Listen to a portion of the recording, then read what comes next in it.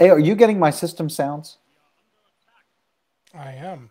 Okay, Hey, good. things are working. Okay, Things that's a look good sign. weird, but they're working. Okay, good. All right. Well, we're gonna, you know what? All the fun stuff that I had planned, I'm just not gonna do because No. nothing broke. Everything broke, and I don't even have stuff in here. So we're Okay. we're using Okay. a different system today because Sure. StreamYard wasn't working. It failed when it tried going live. Okay. So hi everybody. I'm Steve Taylor. Welcome to another episode of the Rocket MSP Podcast. I am your host, and today we're joined by Ziggy. Ziggy, you are, I believe, the founder of White Cloud Security. Yes, I am. Awesome. So I gotta ask, what is it? What is White Cloud Security? Yeah. So in 2011, I joined a company called Coretrace in Hmm. Austin, Texas, as the VP of Engineering. Um, and they were trying to get the product cleaned up and working so they could sell the company. And they eventually, and after I took over, they were able to sell it to Dimension Security, and that was a application whitelisting product. And their major competitor at the time was Bit9, which then became Carbon Black. And during I think it was the summer of 2011, I was talking to the IT security manager for an electrical power system in the Midwest. They supply power to about 4 or 5 million people. And he said that one of their software vendors had been hacked. But he said he wasn't concerned because of the application control that they were running from Coretrace at the time. Um, that he knew that even if the hackers put in a backdoor, they wouldn't be able to launch any new executables or load any new DLLs. And so that really told me back in 2011 that people who really understood the concept of execution control, you know, valued it and understood how it could help protect them.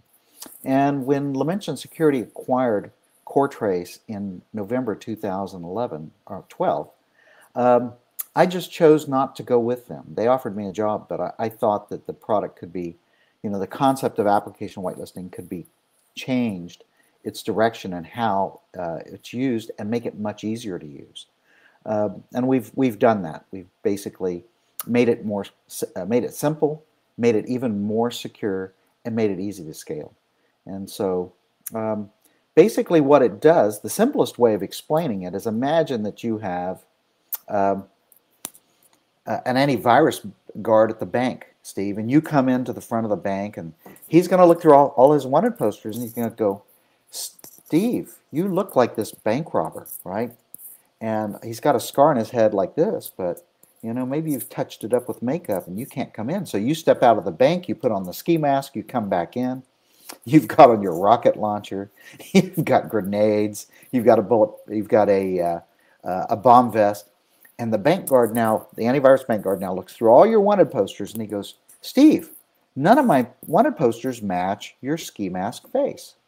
And my behavioral analysis, because I've got this, machine learning and AI here, uh, I'm taught that if you're a bank robber, you're supposed to have a bulletproof vest and you're supposed to have maybe a sawed-off shotgun or a pistol. But I see that you've got a bomb vest and you've got an AK-47 and you've got grenades, and so that doesn't really qualify you. So come on in, right? And that's antivirus just isn't working because they're trying to look for the needle in the haystack. It's the old way we used to do TSA, and I'm not saying that TSA is perfect yet, but the old way, you're trying to search through suitcases looking for contraband, running people through metal detectors, and at least now, supposedly, TSA knows who is actually getting on the plane because they're verifying their ID. And so, a technology, whether it's an application whitelisting or ours, when you come into the bank, we're going to take your hand and we're going to essentially put it on a scanner. And if your handprint matches a handprint of somebody who's on the trust list, then you're allowed to come into the bank. Otherwise, you're always blocked. Does that explain it?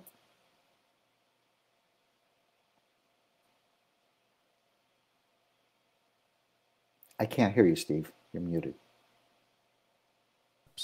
So what I'm hearing is whitelisting. You're It's it's whitelisting on steroids because it has some additional functionality to it, and the way we do it is not the same as application whitelisting. Traditionally, application whitelisting is you've basically got a whole bunch of information on the endpoint, and that endpoint, if let's say, for instance, I have 10,000 endpoints and I have a new app, I have to go figure out which endpoint to go push that to. And so if I don't know which endpoint needs that new rule or policy, I have to push it out to all 10,000 endpoints. Instead, our trust listing is more like a client-server type approach. And so whether our service is running as a data center appliance or whether it's running as a cloud service in something like Oracle OCI or AWS, or whether it's running off of our SaaS service, every time a new handprint for an app, for a script, an SO file, or a DLL are encountered, it's basically going to go up and send that handprint, and like on Windows, it'll also send a code signing certificate. And then we look at that, and we look at through a trust list. And the trust list is actually an inheritance tree. So if you're, let's say, Chase Bank, and you're going to trust everything in Windows 10, you would trust that at the very top of your inheritance for all of your Windows systems that are running Windows 10. And then it doesn't matter where one of those hosts are. When you get an update for Windows 10 and it's updated here in the tree, everything, every one of those endpoints gets that new trust without having to do any pushes. So it's really quite different than application whitelisting. The concept is exactly the same in terms of how it uses default deny. Does that make sense? Yes. Okay. Yes, it does. All right. So, it sounds like a really neat thing. Okay. So, there are other tools out there. Sure. Let's just pick one that I like, ThreatLocker. Okay. Sure. So I'm not asking you to like bash ThreatLocker or anything like that. I know that wouldn't be cool, right? But what would you say you are doing differently in a way to kind of disrupt what ThreatLocker has done to date? Because I mean, if you think about it, they've accomplished a great deal of things. So let me, besides ThreatLocker, let me just give you some others, because I think that your MSPs and listeners should choose at least one of these technologies. If they don't buy us, they should buy ThreatLocker, or they should use Bit9, or they should use AppLocker, or they should use McAfee Solid Core. They should use some form of execution control. And so the main difference between us and ThreatLocker, one of the things we've seen is that it appears that ThreatLocker is using MD5s to identify files. Now, our technology, instead of just using a single hash as a fingerprint, we use 5 different hashes. And in 2014, Edward Snowden released some information on the internet that was basically informed the world that the RSA was taking money from the NSA to weaken their encryption algorithms. And we all know why the NSA wants to do that. It's because, they want to spy on everybody. But it really got me thinking about, because at that time, everybody was using a SHA-1. Now, an MD5 is much weaker than a SHA-1. But a SHA-1 has actually a weakness that has been revealed since 2014. And as I was concerned about, well, how long would it be before a hacker could basically take a piece of malware and run it through some kind of a process to where he could make his malware's MD5 or SHA-1 match a known good fingerprint that's in your SHA-1 or MD5 database. And so I started searching the internet back in 2014, and I found a webpage by Bruce Schneier. He was worked for Resilient Technology at the time. He was their CTO, and they were later acquired by IBM. But a couple of years earlier, at lunch, they had kind of done the math, because I guess they were aware of this particular algorithmic issue. And so they said, hey, what's it going to take? And my interpretation of their math in 2014 was that by 2018 or 2020, the Russian mafia, for instance, could basically take $30,000 or $40,000 and buy enough computer time on Amazon EC2 or any other kind of system in order to have enough CPU power to run through this algorithm. And so in 2014, that really kind of panicked me, because as a owner and a vendor of a of an application control technology that's depending upon a SHA-1 fingerprint, it meant we were going to be out of business in let's say 2018 or 2020, based on my math. Well, in February of 2017, Google announced a thing called the shattered attack. And what that shattered attack was they said, hey, here's this algorithm, and this is the one that Bruce Schneier and the other guys were talking about, said, yeah, we can basically take any file that has a SHA-1, and we can make a permutation of that file and make the permutation report to have the same SHA-1 and the same file length. We, at least in 2014, had a file size in addition to the hash as a way to reduce the concept or the possibility of collisions. But in this particular case, this was a real problem in 2017 in February. Well, the good thing for us is that we had been collecting and using handprint technology since April of 2015. Actually, 2014 is we collected them all that year. And then in 2015, during the summer when we basically went commercial, we were using a handprint technology instead of a single hash. And so when Google announced this in 2017, it was really great for us because we had a technology that was not susceptible to that kind of bypass of your application whitelisting. And our patent for that was actually issued on March 7th of 2017, the very next month, by the USPTO. So we were all very happy about that. So that's one really important thing that's different. A next thing that's different between ThreatLocker and White Cloud Security, because we are a client-server type model, when a new file is basically found, we go up immediately to say, hey, is this basically handprint? You know, is it already known bad? Is it on the trust list for this particular inheritance tree? And so if it comes back and says, no, it's been blocked, and it blocks the file, and one of our technicians, on our TAME team is able to go, hey, I'm going to add trust for that. You don't have to wait 5, 10, 30, 60 seconds for the system to push it down, because all the person has to do is say, okay, it's trusted, and then the person runs it again. It could be 1 or 2 seconds after the trust is added. And that trust automatically allows the app to run. So there's no time period. And the same goes for a deny or a block policy. When somebody adds a new block policy, a global block. A good example was that with the Kaseya attack that happened recently. I was actually on vacation for my wife's birthday at a resort in Texas, and I was inspired to go check my email. And one of our MSPs out in California had sent me an email, and he said, hey, I just, I'm a Kaseya RMM user, and I just found out they've been hacked. Is there a way to add a policy against this? And so I just did a quick Google, went to Reddit. I found out some of the IOCs, and within less than a minute, I was able to find that one of our actual users in our system actually had been affected by that because he was running in monitor mode. He wasn't protected. He knew better. And I was able to apply a global block policy that protected everybody. And one of the things that I later saw in a release from ThreatLocker is they indicated that if you were in secure mode, you were already protected. And if you weren't, they were there to help you. So I don't really, because I don't try to steal or spy on other people's technology. I've never taken a demo from them. I've one time told one of their sales guys, I'm a competitor. That wouldn't be fair for you to give me a demo of your product. I've seen some of their videos on YouTube, which is public, and so that's fair game. But to me, I'm not sure whether they have a global block policy that can be implemented the way we do. So that's another difference. So you've got this handprint technology that's much more secure.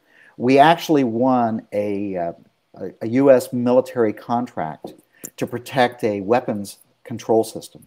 And one of the reasons that they chose us over the other two major competitors that are long-time established application whitelisting vendors was our handprint technology. And the other reason was in the Linux, we're actually compiled into the kernel. So the hacker can't just get rid of our code. So those are some minor differences. And another thing that's actually significant in a difference between us and ThreatLocker, and these differences apply to us and every other application whitelisting vendor out there. Another one is that if you are using like ThreatLocker or Carbon Black Bit 9 or McAfee or AppLocker, if you're running, let's say, for instance, Enable from SolarWinds, and their agent has to fire off batch scripts. Kaseya, I think, fires off batch scripts. ConnectWise fires off VBS scripts. And so Datto does the same thing. So all of these RMM tools typically will have some kind of an agent which is firing off either a batch file or a .command or a script. And that script is changing every time it fires off in some cases, which means that you can't use, for instance, AppLocker or ThreatLocker to run with basically that RMM agent unless you either wildcard trust the file name or you trust the directory folder that it's executing out of. And we think that's a very dangerous and insecure way to operate any kind of business. Today, if somebody says, well, I'm going to install this computer here, and I said, well, you just don't have a password on that one computer in your network, everybody would laugh at you. But these application whitelisting vendors go out and they open and trust a directory and say, hey, anything that runs in this directory is allowed to run. Once I'm a hacker and I find out that you're running Kaseya or Datto or ConnectWise, I know exactly what you have to do in your application whitelisting system to get it to run, except for white cloud security. And what we do there is we have what we call trusted children. And so in that particular case, we're able to trust that agent, and we say that agent is allowed to run processes down to 1 layer deep, 2 layers, 3 layers, whatever amount of layers that you need, you can specify in the policy. And so what that means is now anything that's trying to run that's being auto-generated on the fly dynamically by that particular software. And this works the same for Creative Cloud. Adobe's another one. Adobe continually finds ways to add new vulnerabilities to Windows and other systems. But essentially what it does is it'll... They do not. Adobe's a wonderful company that does no wrong. Well, I like the Adobe products. I've used many of their products over the years. I just get frustrated with them continuing to use tools because, this really could turn into a discussion about, well, what could application software vendors do to make themselves more secure? And one of them, somebody like Adobe, was instead of distributing all this JavaScript code underneath Creative Cloud, you can actually bundle it into an executable that you can then sign.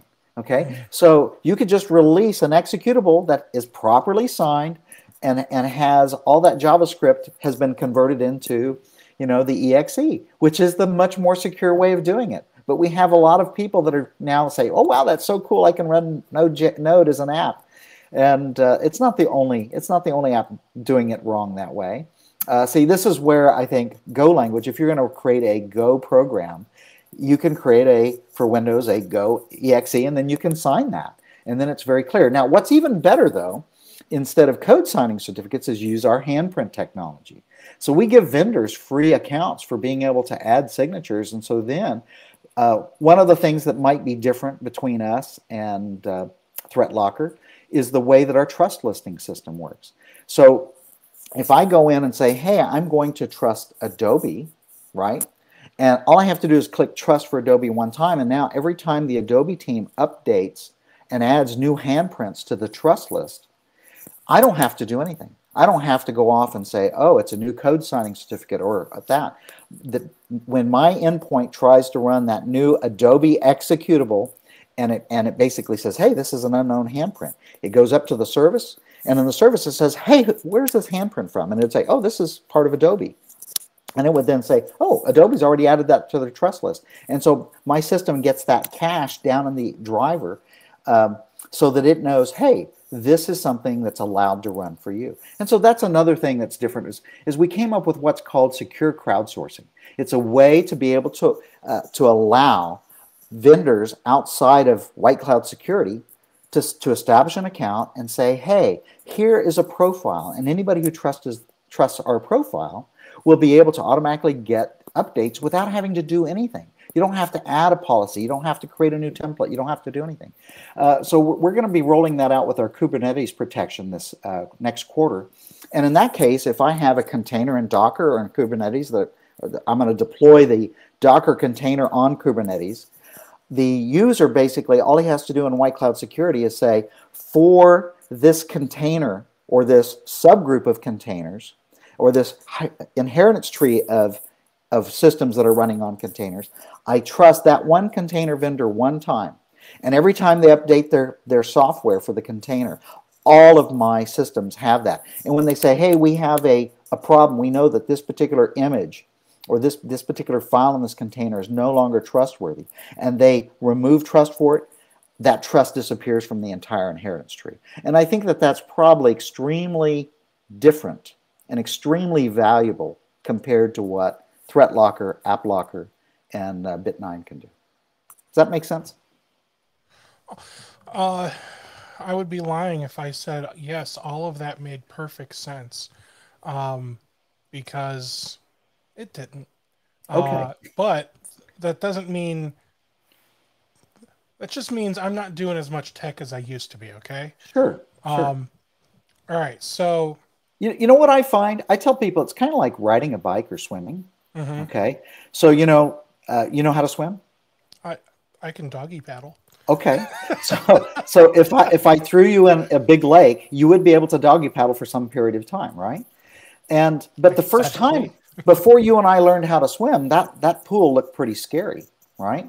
And so what we try to do is we've tried to design white cloud security to bring the bottom of the pool up so that you can kind of stand up in the pool first, right? And you can learn to swim in the shallow end, and then you can go out. I've got advanced open water scuba PADI certification, so I was afraid of being out over 500 feet of ocean depth, until I got to a certain point, and then nitrogen narcosis kicks in, and that really helps you to have that euphoria, and then you don't worry about drowning. But is that because the end is coming and you're...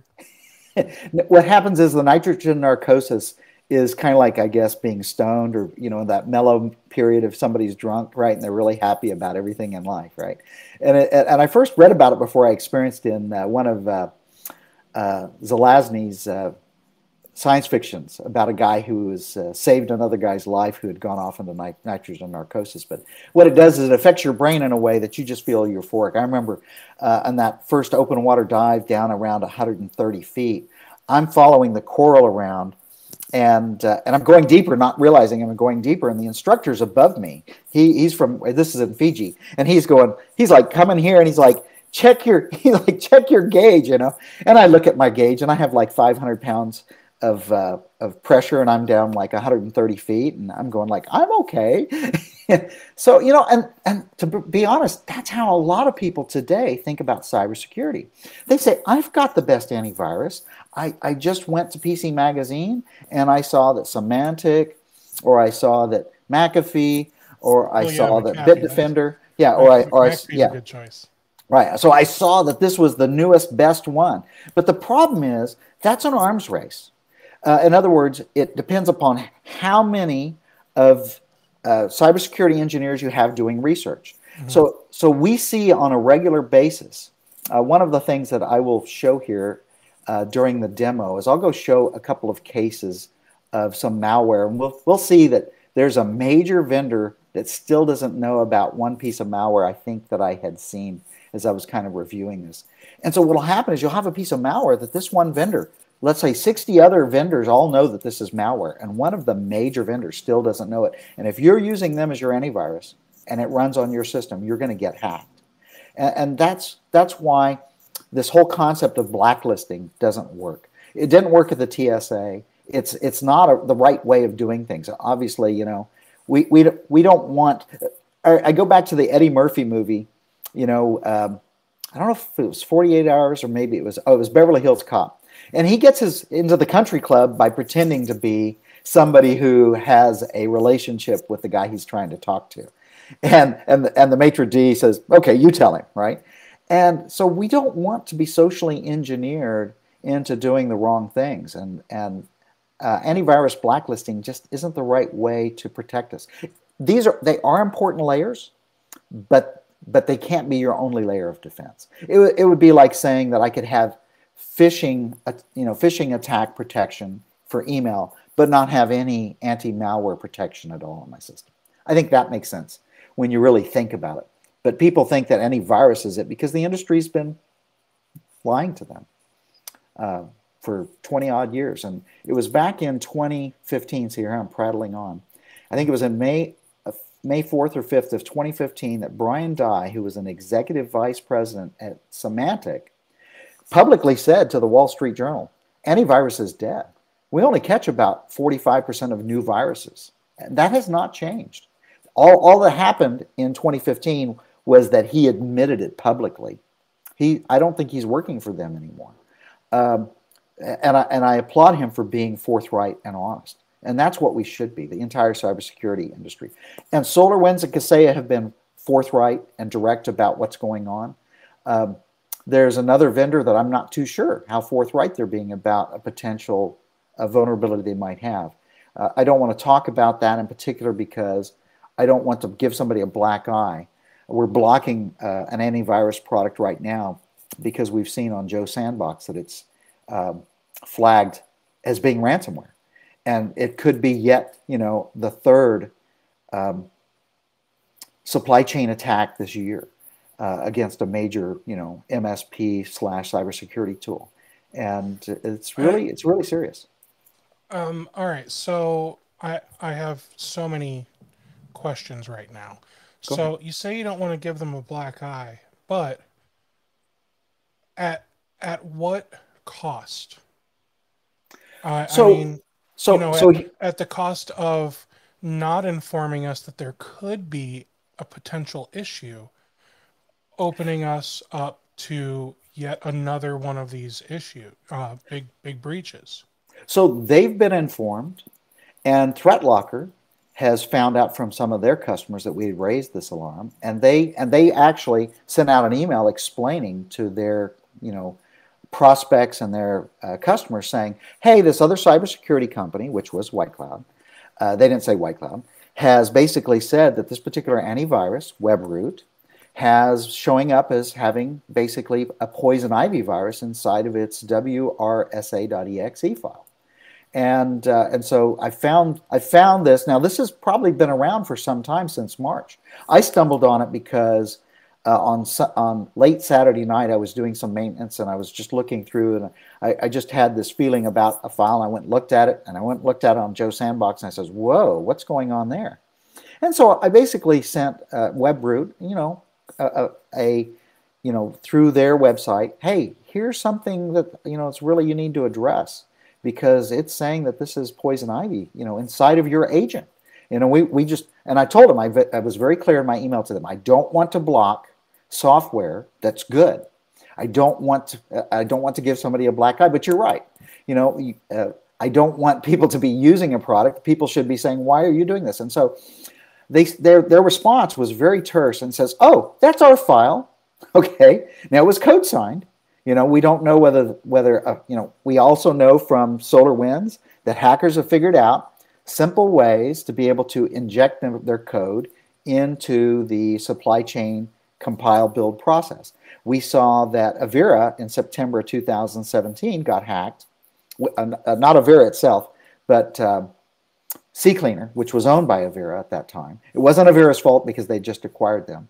So, and Bit9 itself, which is Carbon Black, had been hacked back in February of 2013 because hackers stole their code signing certificate. So it's not unreasonable to say, hey, I have a file that's code signed, and that file, that code signing certificate has been compromised in some fashion. And so my response to them was, they said, yeah, it's our file. And a lot of antivirus vendors, in fact, they actually said, Joe Sandbox, we use it. We've confirmed that Joe Sandbox says what you say it does. So WebRoot, in their message back to me, said, we confirm what you say. It's just not bad behavior. We're just not malicious, is what they said. And they said other antivirus vendors also say that we're malware, and we're not. Okay, and so essentially, then I responded with 5 questions, and so I'll end up releasing that, and you can post that as a link to the bottom of this. I could actually bring it up, but I don't know that it's productive to go into that kind of a thing. Maybe a different session to talk about this or Kaseya attack in particular because I have some interesting things to maybe talk about there. But in this particular case, one of the major questions was, so if Joe Sandbox is saying that you are behaving in this particular fashion that looks like poison ivy virus, why would any of your customers, if that's really your behavior and that's something that's really in your code, why would any of us want to have WebRoot agent running on our system that has a backdoor in it? I mean, the purpose of the antivirus is to block malware, not to give somebody a backdoor into your system. That's what RMM tools like Kaseya and Datto and Atera and ConnectWise are for. That's not the job for WebRoot. So if WebRoot is showing up by on Joe Sandbox as being poison ivy, now so ThreatLocker heard about this, and ThreatLocker, they wanted to confirm it. So they actually went and they looked at Joe Sandbox for this version of this WRSA.exe from WebRoot. And they sent out an email saying, we confirm what the other cybersecurity company said. Yeah, it is showing up as being malicious. But we have talked to WebRoot, and WebRoot says, hey, these are not the droids you're looking for. You may go about your business. And they said... Is that why a few days ago ThreatLocker announced a false flag? Yeah, probably so. Probably so. Now, the question is, I've sent from the very beginning in alerts to our customer set, we can't confirm whether this is malware. All we can do is tell you what we've seen and our concerns about it. And then then we basically provided to our customers what our initial feedback to WebRoot was and what their response was, and then my 5 questions to them, which they've never answered. Okay. And, it's not good. And then I saw another file, which was another version of WRSA.exe, which is being shown by, it's a different instance. So our handprint technology can tell 2 files apart even if a single bit is changed. And so there's 2 different files out there. One of them is showing poison ivy as being a poison ivy Trojan, remote access Trojan by Joe Sandbox, and the other one is being shown by Falcon Sandbox as being ransomware. So it's really kind of strange. The other thing that bothers me about all this, we use VirusTotal, and we're integrated in with VirusTotal so we can help our MSPs and our IT departments be able to very quickly make some judgment calls about what you need to be able to trust. You can't just look at a file and say, oh, I should trust this. We should have learned from CCleaner and from SolarWinds, just because a file signed doesn't mean it's infected. Sometimes you do want to look and see what's going on, in the antivirus industry to see, hey, if this file's been analyzed, has anybody identified something suspicious about it? And so for me, one of the things that's the worst about this this WebRoot thing is all the number of indicators that are evasive. So when you go into Joe Sandbox, what's really cool is Joe Sandbox has the MITRE attack vector. And so we'll go through and we'll do some demonstrations. We'll go find some of these things and show how you can, from our dashboard, very quickly go to Falcon Sandbox and to Joe Sandbox with a click of a button, or VirusTotal. And we actually show the VirusTotal hit counts on our system for files that are basically not clean. And that was one of the things that was bad about VirusTotal, which is a Google company. We've been partners with them for a long time.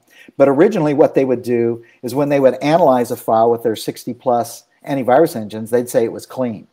Now they don't say that anymore. They now realize that just because an AV engine doesn't detect something doesn't mean the file's clean. It means it detected nothing. So it's kind of like, if I'm a TSA agent and everybody goes through the scanner and I don't find any weapons, it doesn't mean that there's no threat. It just means that I didn't detect a threat. And that's how people have to kind of change their mindset. And this is why products like ThreatLocker and White Cloud Security are important. If you don't use us, you should use ThreatLocker. We've ran into a guy from South Dakota who faithfully used AppLocker for like 6 years. And I applauded that. It's very hard. It was taking him, he got to a point where it's taking him 15 to 30 minutes to add trust because he had 48 clients. And he had to go with AppLocker and add the trust into every one of their groups. And then with us, he could add it into his inheritance tree with like 2 or 3 clicks in less than 3 seconds. And so that's a big difference in ease of use and quickness. So do you want to talk about Kaseya, the Kaseya attack, or anything like that, or you want to see a demo? What's of most interest to you at this point? I have questions. Go ahead. So the first question is, I'm genuinely curious what the 5 questions you sent back to them were. Okay, let me go over and let me pull up. Let me pull up the Google Groups that we have. And I've got that in here, so I should be able to pull it, and I can drag it over to the other screen. Give me just 1 second. All right.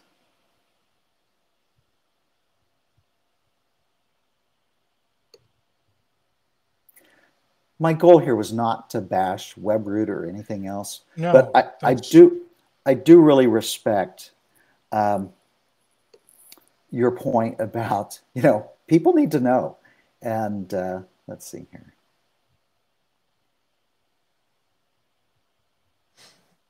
And while you're looking those up, is your product zero knowledge? What do you mean by that? So I'll take the Sarah Palin Fifth Amendment. Instead of answering a question that you don't know the answer to, right? Like you do know the answer to and look like an idiot, I prefer to ask. So when you say zero knowledge, what does that mean to you? The definition that I typically use is, does your product look at the... I know you're looking at bits and bytes, but is it reading my 2020 taxes? Oh, no. In fact, that's one of the great things about the way we've written our product. We don't move any files off of the endpoint at all. Okay. So we don't have any tool in there that would allow us to delete your files. We don't have any tool to let us copy them. We don't have any tool that would allow us to upload your files, even to VirusTotal. And the reason we don't is because then there can be HIPAA concerns. Because if I'm a hacker, right, and I want to steal your data, right, then what I do is I somehow find a way to attach data to a unknown executable, right, and then when it gets blocked, the system would upload that to, let's say, VirusTotal for analysis. And now the data file that got attached to it is uploaded. So we avoid that kind of behavior for very good reasons. Steve Snap and I have been he's our CTO. We've been in the cybersecurity world. He's been in this business since the days of Moses. I would say, probably got into it around the 92, 93 timeframe.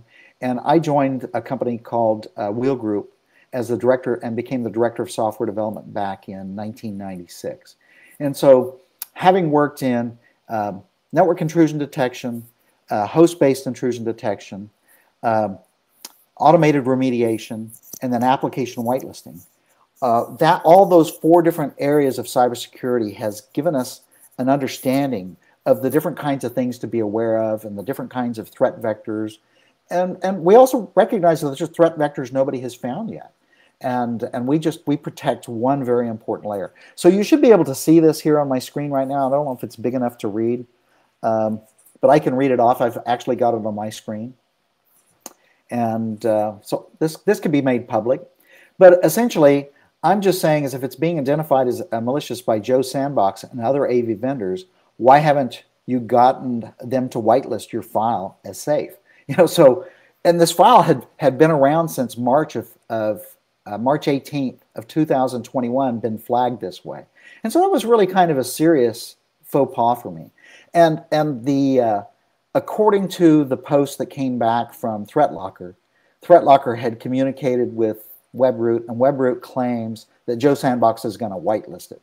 If Joe Sandbox whitelists it, then I'm going to come back with some more questions to both of those vendors because I'll want to know about this. So the next thing, if it's actually exhibiting the behavior shown on Joe Sandbox and Falcon Sandbox, then how can any of our or your customers trust RSA to not be actually the way that these security indicators claim it to be? behaving. In other words, what's going on with your software? Does it have a backdoor, right? And why is it being shown that way? And this is why this wasn't published publicly, as a little boy, and the Who Cried Wolf, because we want to make sure that we give vendors a chance to respond to things like this. And so number 3 question down here, I go down too far, no, is has WebRoot intentionally added these behaviors to WRSA.exe? So I want to know, hey, if you've added a backdoor, right, that's now showing up as poison ivy, remote access Trojan, you should tell people, right? That's important for us to know, And then is there some valid reason for them to use evasion tactics? So in other words, one of the things that's showing up here is it's showing up as a virtualization and sandbox evasion techniques, and it's also showing up obfuscation and access token manipulation. So these are all things that really just cry out that there's some kind of malware, malicious behavior going on here. So I don't know. I don't want to make claims about what is actually going on with WebRoot, but if I saw this with any vendor, my concern would be, number 1, that somehow the vendor has been hacked and somebody's injected malware and maybe signed it with, a stolen or compromised cert. Or I would be concerned that maybe somebody inside the organization has put a backdoor into the software as an insider to help somebody else or to help themselves. And then the last question I asked was, how can any of your customers know that this hasn't been the result of a supply chain attack like the SolarWinds Sunburst? And of course, then they didn't respond to that. I sent another response here. It says, we don't want to block any product because of false positives mistakenly generated by antivirus vendors. And then I said, several of the indicators being flagged are too serious to ignore with just an out of hand. These are not the droid you're looking for. And then I came back and I said, Falcon Sandbox has, and I actually corrected this because I spelled now wrong, has now flagged this instance of WSRA as malicious. And so if you go to that particular link, I guess I could probably go there now. I could go, oh, and that's an image there, so it's not going to show up of text. But essentially, this is a very serious thing. And when we look at, in fact, I've actually got probably some of the links that we could probably jump right to if somebody's interested in seeing them. Let's see if this one has the Falcon Sandbox. We'll see whether it's been whitelisted since then. And that's important. We're not trying to get a bounty. We're not trying to beat anybody up. So here we can see that this is malicious, and it's flagged as malicious by Falcon Sandbox. And basically, they're saying, hey, this is ransomware. Okay? And this was just a re-analysis that I started on this just the other day. I think we can see it's got a threat score of 100/100. And I just want to make sure we're seeing the screen that says conversations. Oh, I'm sorry. Let me move that over here. There we go. Thank you very much. Because I was looking at my screen and I used one of the links there. So this is the Falcon Sandbox analysis of the second file. And Falcon Sandbox is saying, hey, this is basically being detected as ransomware. And you can go down and you can see all the different indicators on here. We can also go back here to, because I do have the links in here, part of this whole group, this announcement we made to our clients, our customers. I think, let me shrink it back down. I probably have to go back to the original link. There we go. Let's go look at the Joe Sandbox link on this. This is the thing that was disturbing at first, and we'll see whether Joe Sandbox has listed this file now or not. And that maybe they did, but I'm kind of surprised because it looks like they just removed it and not whitelisted it. Let's see what Falcon Sandbox is still claiming on this particular file. Because before that one showed 4 poison ivies. So I'm going to contact Joe Sandbox and say, well, what did you do? And why did you do that? Because there has to be a reason why something's, and this one here says that this is ransomware. It says it's ambiguous and it has a lot of indicators. Now let's go look at what I had actually documented before Joe Sandbox had removed this. These are some of the indicators that are showing up in VirusTotal. And so I included them there so they're documented. So here was the main thing that I was showing our customer base. These are the factors that really make me suspicious of this particular file. We see that the number of hits or indicators for defense evasion and discovery, for instance, of security software. And here, this is what, before Joe Sandbox deleted this was what was being shown on there. And this was basically the MITRE attack vector. And here is the threat classification indicator. This is why it woke me up. This is why I told all of our clients, you don't want to run this. We need to figure out what's going on. Because I love the way Joe Sandbox does this. They basically take this MITRE attack vector, provides a really clear way of being able to see what's going on with a particular file that I've analyzed. And they take these indicators and they throw them up against these different attack vectors. I think there's 10 of them there. And it's just a really interesting, easy way to see. And so when you see the Kaseya ransomware, you're going to see that the Kaseya ransomware is pointed up here. I think it's also evasive, and it might have some spyware associated with it as well. But it's just so I will follow up on this. And once again, I told our clients from the very beginning, this doesn't mean it is malware. It's just this is what we've seen, and we're very concerned about it. And our MSPs, who use WebRoot, they've been very concerned about it as well. And several of them have sent tickets to WebRoot. And so I think that's why WebRoot finally responded. But I'm not convinced. So what I will do is I will take a version of this file and I'll re-upload it to Joe Sandbox and reanalyze it. Because Joe Sandbox shouldn't have just deleted it. They should have said, hey, they should have whitelisted it. Maybe they don't have a way to easily do that. Let's see if we can go back to it one more time. Do you have a question while I'm doing this here? Not a question as much as a request. If Sure. I could get you to turn off your camera. Oh, sure. That way we can see, because it doesn't let me change the view like I can in StreamYard. Okay. So it'd be awesome if we could just see your screen, full screen. Let me go back over here. I have to go to. That's not you. And for those of you that are wondering, I tried while he's doing that, I tried getting the stream going on StreamYard like I normally do. I don't know what I think I must have screwed something up on YouTube while I was doing some house cleaning on it earlier this week. It could not start the stream, and I couldn't figure out how to fix the stream because I was in panic mode. So we bounced over to riverside.fm, but it doesn't give me as much like control. There we go. I'm on. So is that better? And, yes. and nobody needs to see the side of my face anyway. Right. All right. Yeah. So, I'm sure this is interesting. One of the things is that it's a good exercise for kind of walking through. It keeps people on their toes. It helps people because we can't become complacent and just assume because something's signed. It's the whole thing about, if you see something, say something. If you see somebody doing something, evil or harmful, you need to, if you can't interdict, you should, get somebody who can interdict to help. And that's really the whole point here. I don't want to basically continue to bang on WebRoot. No. Look, here's the simple fact, is that we just kind of announced, if you will, to a lot of people that aren't using one of these whitelisting applications like yours or ThreatLocker, that WebRoot is showing signs of being malicious.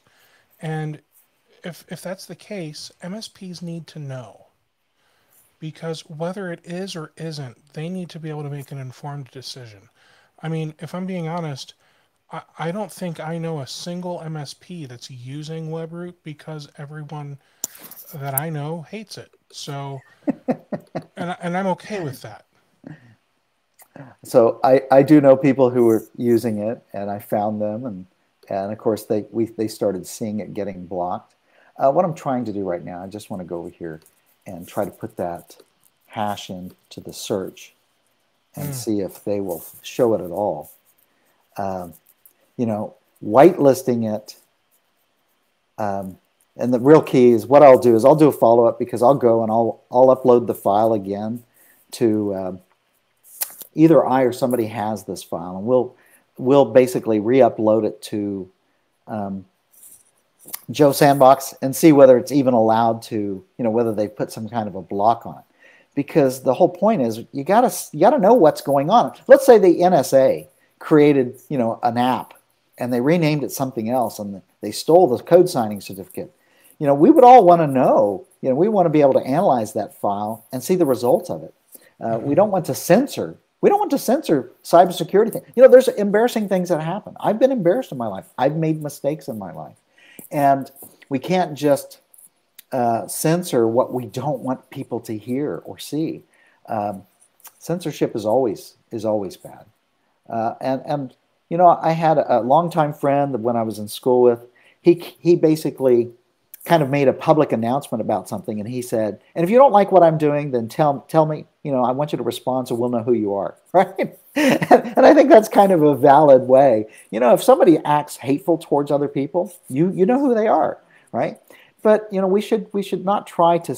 We're all adults, and we should be able to ignore, stuff. So if I say that WebRoot is bad, right? Well, that's my opinion. It's actually not my opinion. I'm just saying if that was the case. Right. But and again, it's okay. It's okay to be wrong, but I would rather notify people and say, hey, I think there might be a problem here. Yes. Instead of, sweeping it under the rug and going with, well, they haven't responded to me yet. So I guess I don't really know that this is whatever, so. Right. All right. So I want to go back because I don't know that I got a proper answer to my one question about zero knowledge. Okay. Yes, you didn't, because I'm not sure I'm not sure. The zero knowledge was that whether I am going to have any information, any knowledge of what's in your system, the contents of it. Yeah. So, and like, I guess the official question is, can you see into our tenant and our client's tenants?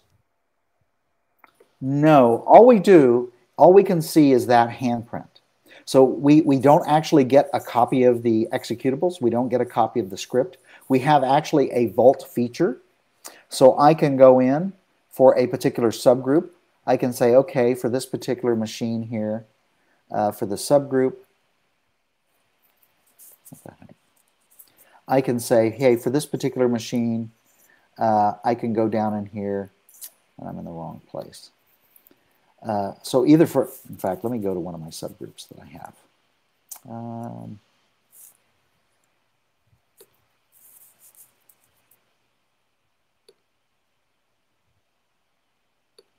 I'm trying to look for Sparks.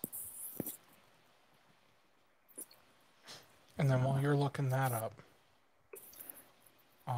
we do also have another question. Sure. Do you have tamper protection? We don't.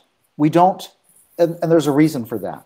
We actually are going to partner up with Beyond Trust. We've had discussions with them about being a reseller for them.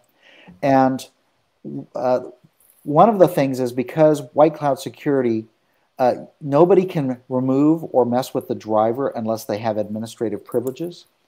And our CTO has, in past experiences with application whitelisting, found that it was a nightmare putting in tamper protection, because people always find a way to get around it in many cases anyway. And to use a vendor such as Beyond Trust makes things a lot more convenient because then you can apply it to lots of other things other than just us. And it makes sense to have a more general purpose tamper prevention than just us. So let me see here. Part of my problem is I can't see anymore, and I don't have my glasses on. I guess I should put my glasses back on now that I'm not on TV anymore. So if I go into the subgroup, one of the features we have is we have what we call a app vault, where I can go in and enable that vault. And what it'll do now is every time an unknown script or a small DLL tries to run, we'll capture a copy of it, but that stays in the vault on that endpoint. And that way, the cybersecurity administrator or the IT administrator can look at the files in that vault, because a lot of times when malware fires off a script, they will basically then delete that script right away because they don't want people to see what it did. And so by having the vault feature, we're able to keep and track. It's like having a fingerprint that the bad guy can't erase. Does that make sense? Yes. Okay. But other than the vault, we don't do anything on your file system. We don't do anything with your data. We don't look at your data. We don't look at any of your config files. We don't look at any of your registry settings. We are completely, what we are is we're a file filter driver that's basically looking at the execution of executables, the loading of DLLs, and the loading of scripts by scripting engines. And we actually have a feature where you can go in and you can take any policy, so you can take any app and say, I'm going to turn on a layer where I'm going to block any file that it tries to read unless that file matches a known trusted handprint. So you could say, basically, I've got Python running, and it's got, let's say, a config file, or PHP, and I've got a config file that I want to make sure that that config file is always the same. And so if you turn on that functionality, every time that config file loads, it has to match the handprint of a known trusted file. And so what that does can help you lock down, the use of software in your system for interpreters, so that they're not trying to run with a configuration that's not something you want to be able to approve, like something that's changing the path or changing the functionality of the software. But yeah, we never look at your data, and we don't export it from the system. There's no way to get it from the system either. That's what RMMs are for, see? And if we put in a back door, then we'd be just as bad as somebody who's a antivirus vendor that now has Poison Ivy as a remote access Trojan. Got it. Okay, so trying to figure out how to phrase this question. So is it that you can't or you won't? It's really that my CTO won't, because of experience and his experiences. Now, we know eventually, probably with the DoD, they'll probably want for Windows some form of anti-tamper protection from us instead of from a third-party vendor. But typically what we found is that, these federal contractors in the government are already using people like Beyond Trust to do exactly what we've had one of our MSPs in Australia. He wanted us to implement it ourselves, and our CTO has a philosophical, obstacle to that. And so I understand the argument on both sides, but I think that using a product which does privilege elevation control, service control, installation control. I mean, with us, you get installation control because we're not going to allow something to run. But it looks like recently, in the past, many years ago, we had a way of that if you just distrusted the MSI file, it wouldn't allow it to uninstall. But Windows has changed things. They keep changing how things happen. And this is one of the problems with whatever kind of tamper prevention, even if you've got, so you can go as far as making it almost impossible, I think, to even uninstall in safe mode. But I bet you most tamper prevention based software I can remove if I go into safe mode, or if I have my trusty Linux USB, I can boot into that Windows system as Linux, and I can go then remove it from the registry or something else via Linux. So there's a question of what are you trying to actually accomplish? And so we're always very solution oriented. We want to know what is the goal of what you're trying to accomplish. If you're just trying to keep dumb users from uninstalling or manipulating your cybersecurity software, regardless of us or somebody else, don't allow them to be admins. If you have to give them admin privileges, well, then you install something like Beyond Trust or something, because it's not just us you need to worry about. That would just be a solution for us and nothing else. And so it makes more sense to have. Does that make more sense? Yeah, absolutely. I just, wanted to. It's a great question. I'm glad somebody asked. Now, there's another question that came in. What's wrong with your SSL? So I see you've got HTTPS, but if you look, it says not secure. Yeah, that is. I'm not sure what's going on there. So that is interesting. Normally, that's not a problem. So let's. If you click on the not secure, it usually shows you what isn't secure. Yeah, that's what's going on there. So basically, this is going through Cloudflare. So there might be something going on here with Cloudflare. It could be that, or it could be that That's probably your what's going on. website could simply be delivering, maybe those little icons were not set up with HTTPS. Oh, you're right. It was probably an image or something like that. There was probably some other component that was showing up. So we will run that down and figure out what was causing that. Because that was actually, you're right, that was not our web page. It was some other component that's being loaded. And typically we don't load anything from the global space. We load all the components directly from our own website. But there must be something else that we just didn't catch there. So that's something we're going to have to go back and look at and see what's going on there. Okay, good question, and we appreciate stuff like that. I'm going to make a note for that to go into our basically bug list. So I'm gonna rapid fire some questions off with you. Sure. So let's try and keep the answers short and simple. Okay. How long have you guys been in business? We've been in business. We first had a commercial deployment in June of 2015. We spent a year before that, starting in April of 2014. We did open public trials of our driver at that point in time because we wanted to get a wide variety of computers using it to make sure we didn't have any problems. And something that's ancillary to that is we do a driver update about once a year. It's very, very stable, only when we have to add new features. And you mentioned HIPAA earlier, and that being a reason why you didn't do some things. Do you meet any other compliance regulations like SOC 2, ISO 27001? It's really interesting because no PCI certification, no SOC certification, no HIPAA certification actually makes you secure. And we've looked at doing SOC compliance. In fact, we looked at doing it before it was SOC, when it was the predecessor to that. Our kind of tools are what make people available for FedRAMP. We had a partner a few years ago that took White Cloud Security and they built a product that would make people FedRAMP compliant, which is now CMMC. And so I think they're still on the drawing board. They had a prototype out and there were some internal problems, but essentially we fill the gaps that people need filled in that 800 NIST standards of 171, and I think the other one is 83. I always get the numbers mixed up. Oh no, 53. 53 and 171.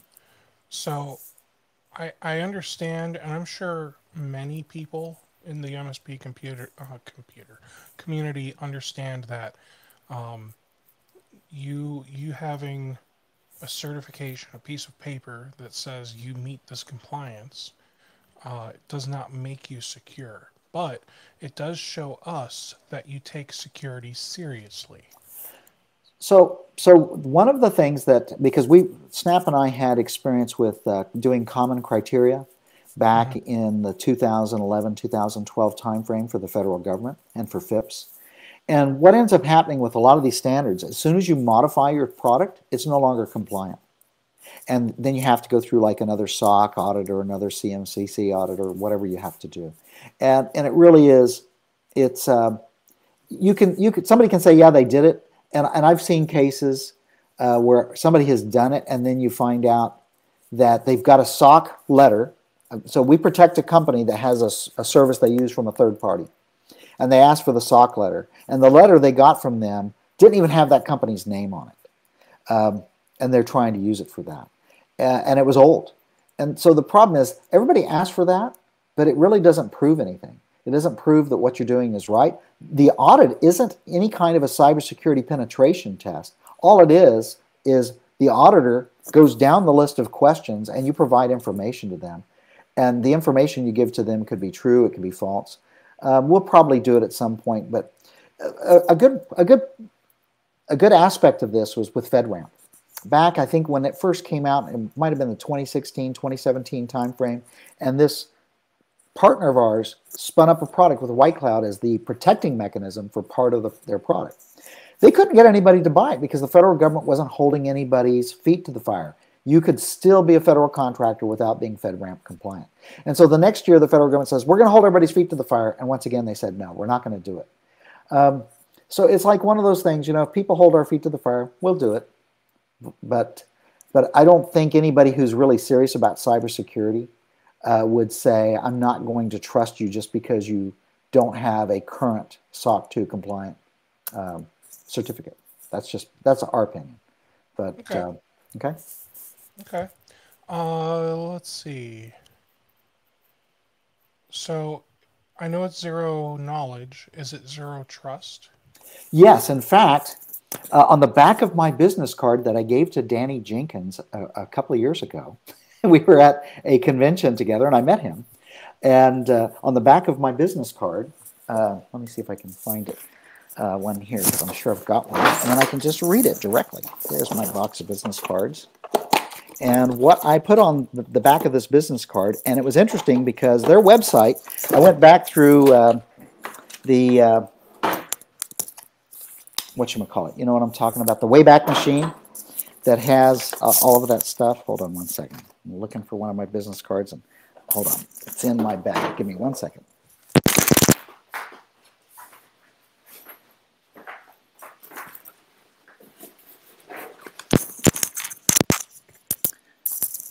With the Internet Wayback Machine, you can see when people have changed their website, and you can see when people have added products, removed products, changed their marketing message.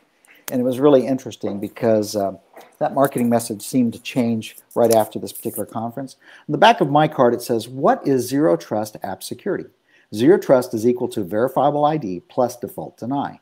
Zero Trust App Security requires that you authenticate apps before they are allowed to run.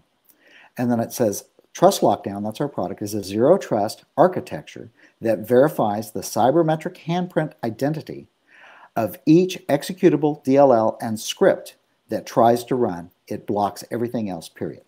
And so we are a zero trust product. Now, in talking about zero trust, I realized the other day, and so we were zero trust before the term was around, because every time a file tries to run on Windows, we re-authenticate that file's handprint. Another thing we do is in our dashboard. So right now, if I have an admin that I've given access as one of the demo admins, every time he makes a change, we authenticate at that point in time that he still has privileges to make that change. In a lot of cases, you'll have systems where when somebody logs in, it gets those privileges and it's like stored either in their session or something, and now they can go off and do things, and you try to disable them, you try to kick them out, and you can't do that. With our system, we've been zero trust from the very beginning, that every admin, every time they try to make any kind of a change or an access for data, it verifies that they have the authentication and privileges to do what they need to do. Does that answer your question?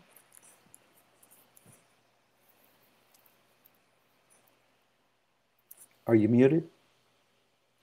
Yes, I was. Okay. Does that answer your question, Steve? I just had to use it. That's good. All right. So, yes. However, the one word yes response that you started with also answered the question. Okay. Well, the thing is I don't know that you're going to find that somebody else is zero trust in their dashboard the way we are. And that's what makes us different from other people. And okay. This comes from not saying I'm not the smartest guy in the world.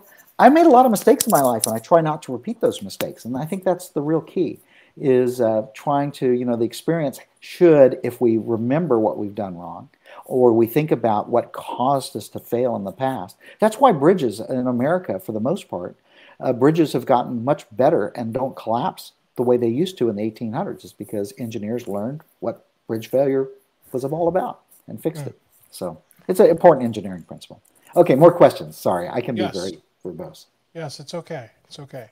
2FA, MFA, single sign-on. Yes, we do. Yes, we do. In fact, I was just getting ready to log in here. Let me go show you how our login works, because I was logging back in. I had logged out of it earlier, so I'm just going to basically log in on this. And I see the whitecloudsecurity.com window. Yes, this one right here. You see my cursor? You see the login? Okay. So I'm logging in somewhere else here, and that's my two-factor, right? And it just changed. But you see how fast our login is. It's very, very quick. This is a different dashboard that I'm on right here. And it had logged out. I had logged out when we were fixing some of the access problems you and I were dealing with early on, I had reloaded my browser and it logged me out of that window. But yes, we do have two-factor MFA, and you can easily turn that off and on. And we do not turn it off for a client just because somebody sends us an email and says, please turn off my MFA. For security reasons, we require the user of the account to contact us via voice, and somebody that somebody can recognize their voice, because it's too easy today for people to get tricked. I've got a really interesting story I heard the other day, but we'll continue on with focusing on White Cloud.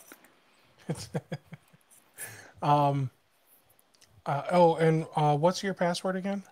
My password is I use a 17-digit password, and so I start with 1 through 0, and then I do ABC all the way up to 17 characters. Okay. Oh, okay. All right. Please tell me you're kidding. Well, the longer the password, the more secure it is. Oh boy. Yeah. So my passwords, as you saw, are very, very, very long. And that one wasn't very, very, very long. What you saw was the two-factor authentication. No. I mean the little stars up above it. Oh yeah, it was. Well, I think it was just. It's about either 17 or 21 characters long in that particular case. I call that like short, lower middle class, man. Yeah, like yeah.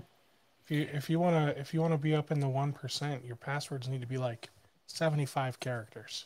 Well, that's probably true, and we support that. We support as long a password as you want, all the way up to I think it might be 1024. 1024 character password. Yeah, I think that's the max I have for the password. Let me go look. Instead of being a fibber, right? Let me pop up a panel here, because I can see what the. Because I remember I thought I made it really long, but you never know.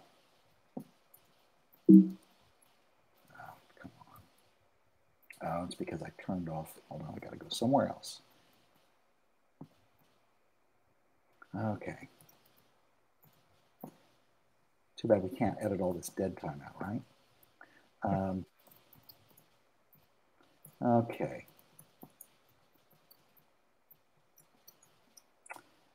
Okay.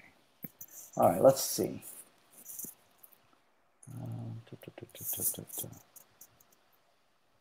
No, I'm wrong. I lied. The password's length is capped at 200. I used to mistakenly think that the value set in varchars for your database was just a display cap, but it actually crunches it down. And but I can easily change that. And we also use we solve to every particular password differently. So rainbow tables cannot be used. If somebody were to actually get into our database and steal, all the passwords, they would not be able to use a rainbow table to create working passwords. And they would also have to get past the 2FA as well. And I'm a big proponent. That's one of the things we tell clients all the time. Always use 2FA, and we see that that's a real big problem. People don't take that serious. So, what do you guys charge for this software to MSPs? Okay. Now, this is going to be publicly broadcast, so we don't tell that publicly. But I got one of my marketing and sales guys to agree that the MSRP price I could publish. And so, for instance, somebody that gets a fully managed service for us can get it for as little as $10 per endpoint retail per month, or $100 per endpoint per year. And so that's the MSPs get a discount. Okay. All right. What kind of discount? If I told you that would tell everybody exactly what they get. One of the reasons we don't publish prices is we want the MSPs to make money off of what they do as the middleman. And we don't want customers to squeeze them. Well, I know you're getting it for $1, an endpoint, or I know you're getting it for $6 an endpoint. And then if a customer is that worried about how much I'm paying for something, I'll be honest, I don't want them as a customer. Well, because they're not paying me for white cloud security. They're paying me for installing a security product and managing the security product and all the additional time that goes into it. So I would not care at all. So let me ask you a question, because I want my sales team to hear what you, as, because I know you have a history as a MSP and as an IT guy. And I think you're like me, because I was a director of IT for a year and a half. Do you want to contact a sales guy to ask him what the price of a product is? Hell no. Okay. That's why I'm asking you. So MSPs get a very, very generous discount. So just to kind of give you a clue, we give nonprofits a 25% discount at the very beginning. So, and the MSPs get better than that. And so it's actually very, very inexpensive. The main reason you're going to talk to us anyway is to try it out with a pilot trial and to use it. Because as I was talking about, it's like swimming or riding a bike. You know, sometimes it looks kind of hard at first, but once you do it, you go, wow, that was much easier than what I thought it was going to be. You know, something as simple as like, okay, here I've got a Linux system, and I basically just tried to run an unknown script and it got blocked. And basically I've got this set up for all this is doing is just the dashboard. That event was reported immediately, right? And so now essentially it shows here, and I turned off my sounds. I want my sounds on. And so we can go here and we can look at this particular event and we can see what got blocked. And so it's this file here, and we can see lots of information about the file. We can see, you know, the event ID. We can see the SHA-1. We have the whole handprint. The reason we only show the SHA-1 in the dashboard is we don't want a competitor to try to harvest all the data we've collected since 2014. But if I want to trust this script, I can trust this right now as easily as me saying, I'm just going to trust this script and allow it to run. And I click that, and I come back over here now, and I try to run this script, and there it ran. Okay, that is a big difference between us and the competition.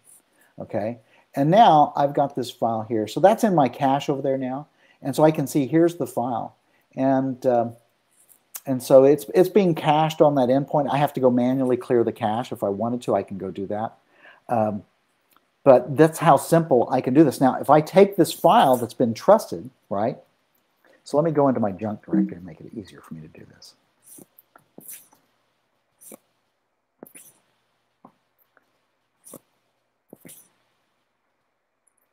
And let's say I change that second file, and I'm just going to change it by one little byte here. I'm just going to change it from junk 3 to junk 4. Okay? And now I try to run it. That's going to get blocked. And what we're going to see over here, that we got this now an alert for that one. And so we go over and click on it. It's going to open up that dashboard, and we can see that there's the junk 4 that got blocked. And if I want to trust this one now, I can trust it just as fast. And now when I come back and I run it again, bam, it ran. So you see the difference there in how we've designed our architecture is to overcome some of these delays that you have with a traditional application whitelisting system. Yeah, I like that. It's useful.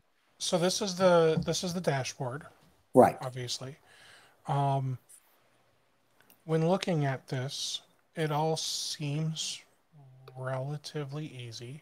Mm-hmm. So when checking out Threat Locker, I learned that you really want to let it just sit there in like audit mode for several days. It might be faster now, but like you basically want to see everything that the end users are doing on a day-to-day basis.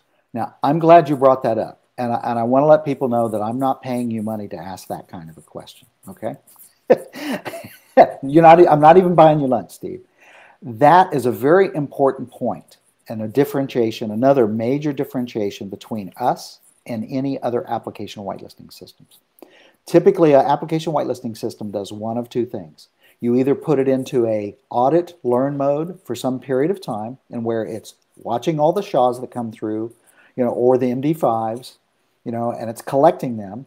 and then you're filtering out what you don't want. And at the end, you transition from audit mode to blocking mode. Or in the case of the Sophos application whitelisting, which originally came from CoreTrace, what they do is when you install the driver, it scans the disk. And so every piece of malware and spyware, an unwanted backdoor like LogMeIn is now part of the trust list and gets uploaded into your system. So if you're installing and running LapLocker on a machine that has been compromised, you have to know what files you need to exclude during that process. We approach it the opposite direction. When we started in 2015, we actually would handprint an entire disk, and then we started realizing that's not the right way to do this. We already have a trust list that we've been collecting since 2014.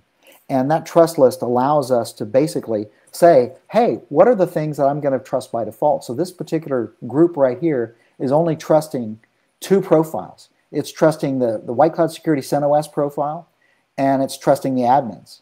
And so anything I personally add or another team member adds to that, if I go look at that profile, I can look at this list and I can go see, well, let me see who are the admins. So there's no admins on this particular list. It does have inheritance. So let's go look at that. Actually, I don't have because this user doesn't have access to that. He could see certain things about it, but he's limited.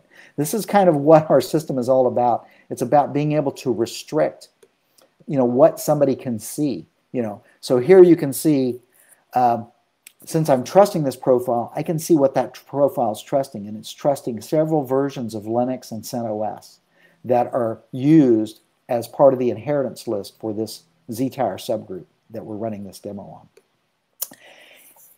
If you basically have an infected piece of, let's say you have a system that has the Kaseya ransomware on it right now. You install White Cloud Security on that, reboot the system. You install it and turn on blocking mode and reboot the system. We will basically block everything that's on there. You don't have to go through any monitor mode in order to allow good apps to run and to block all the bad apps and to block all the unknowns. So that is a major differentiator between us. And we actually, that was part of one of the major changes, because we realized from the way CoreTrace did application whitelisting, that whole process of being in either a audit mode and collecting hashes or scanning the disk and collecting hashes. Both of those pick up what's already bad running on your system. And unless you detect it, and you can't detect 0 days, you're going to allow it to run. In our case, what we do is we let somebody run in monitor mode. And so they can run in monitor mode. So if it's a new customer that has a system and they say, well, I might have something bad, but I think it's important for me to keep my business operational. We install in monitor mode, which allows us to see everything. If the Kaseya attack tried to happen to them while they're in monitor mode, it would block it. If they turned on alert mode, we would block that known ransomware, even in the monitor or learn mode. And then, so this is a big difference, and I think that's one of the things I'd mentioned earlier in the call about how ThreatLocker said, if you're in secure mode, you were safe. If you weren't, we're here to help. White Cloud's different. White Cloud, once we applied our global block policy, nobody had to worry. Everybody, whether they were in monitor mode, learn mode, or blocking mode, would block that particular malware and block the certs that were associated with that malware.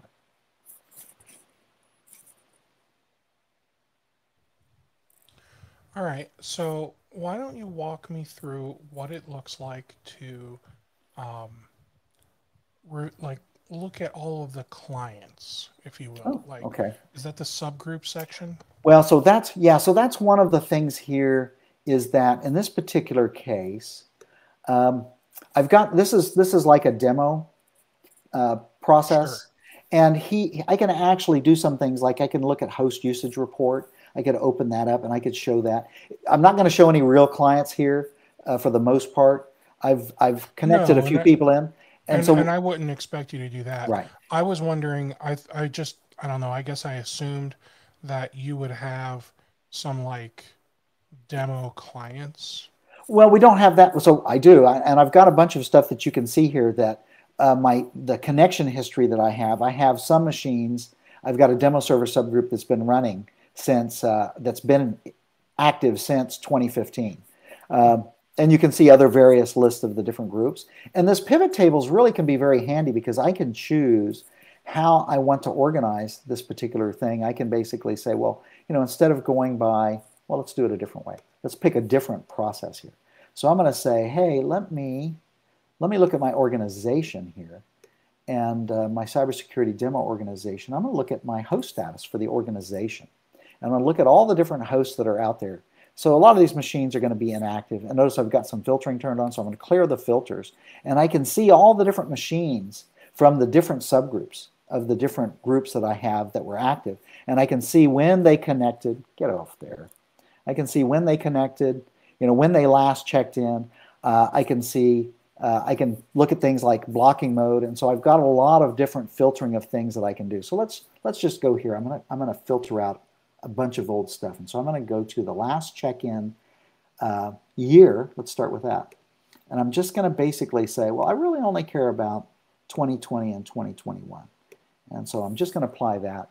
And so now my pivot table is much more manageable. And I can see what's been going on with these different particular groups and endpoints during this period of time.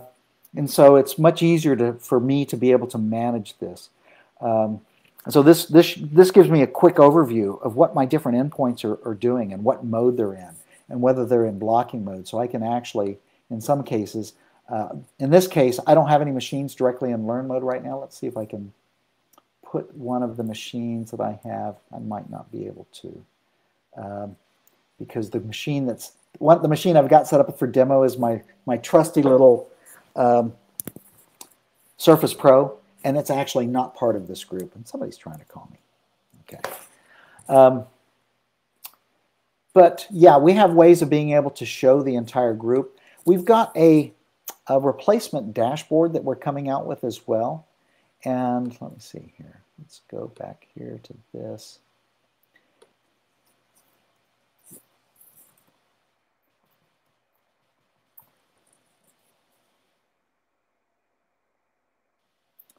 And the difference there is you're going to have basically a list of being able to see what you're trying to see. Hey, show me all the groups I have, and I can see the different subgroups, and I can go look at a particular group, and I can make changes in one of those groups. So like in Sparks, I can come here. I can look and see, well, what hosts are actually in that group. And I can see there, I can likewise go to Tahoe. I think I might have had something in Tahoe. And I can see those particular machines that are there. And I can drag those around. And so we've been playing with the different way that we're going to make this easier for people to use.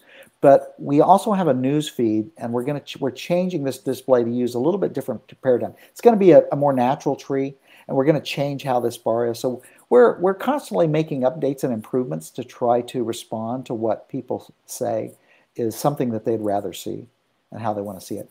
The original dashboard was created so that you could use it on mobile. So you can use this on a mobile phone, and you can use it basically both in portrait mode on a tablet, or you can basically use it in landscape mode, or you can basically use it in any mode you need to. And our newsfeed is a way that you can communicate securely with other team members. You can leave messages about, hey, what's going on here,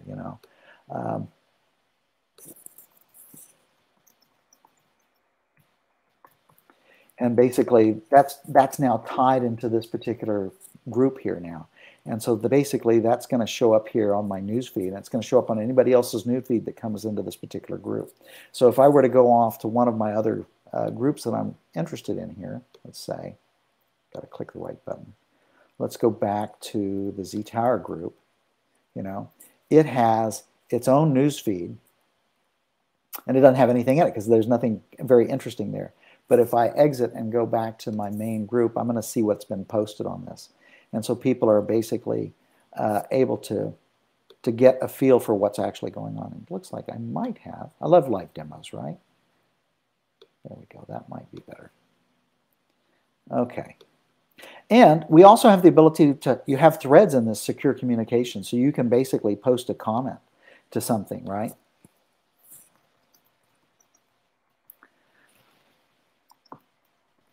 And So it's kind of interesting, and you can basically rate a comment. You can say whether you like something or not. You can give somebody, the old thumbs down. We say just bully the bad guys, don't bully anybody else. And so all that information is available, for you to use and to be able to see what's going on. So there, it showed up there. That was just another comment. So, other questions? Yes. So, you did already kind of show it working.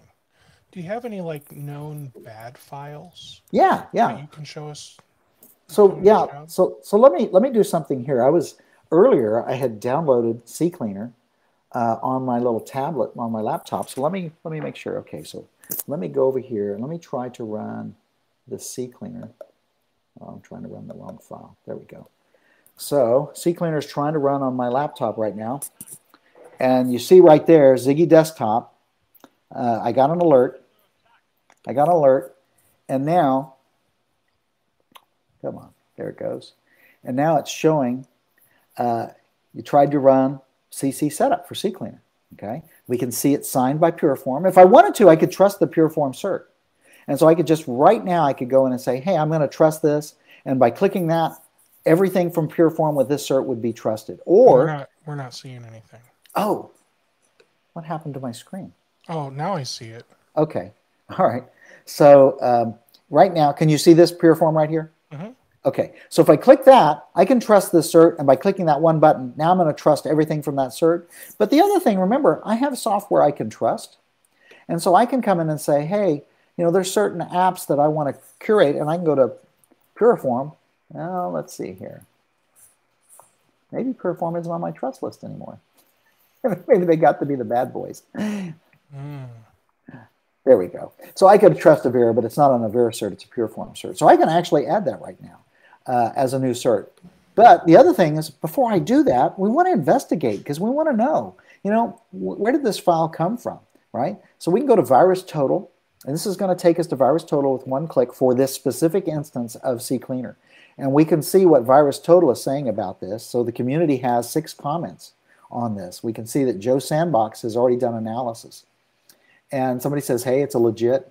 And so it's a way for me to kind of verify from the community what's going on. So let's go to Joe Sandbox. And let's see what Joe Sandbox says about this version of CCleaner. And I could have gone over there. It says it's suspicious. So let's click on Joe Sandbox. CCleaner's had, their share of problems back in 2017. They got hacked. Yeah. Joe Sandbox is just loading up a whole bunch of data here on my screen. Let's go to Falcon Sandbox. I don't know whether Falcon Sandbox, I've not uploaded it to Falcon. Maybe somebody else already has. Let's see. Ooh. So Falcon Sandbox says that this version of CCleaner, this installer, is malicious. And here are the indicators for it. Let's see what Joe Sandbox says. This is going to be the interesting thing, is to compare these two tools. But White Cloud Security makes it easy for you to figure out whether you want to deny access to something. So this is that classification thing, and this is the kind of thing, remember when we were looking at WebRoot earlier, right? The Joe Sandbox for WebRoot had some really pretty bad classification schemes that are now removed. And if we go down and we look here at basically the evasion and the discovery. So CCleaner is trying to discover what other, this is the installer. This is just the installer. It's not trying to run CCleaner. Why would an installer need to know what cybersecurity software is on the system? Why would an installer for CCleaner need to know whether it's in a sandbox or not? I mean, to me, these are questions that just kind of beg that I'm not going to run this on my system, right? I would not really want to do this.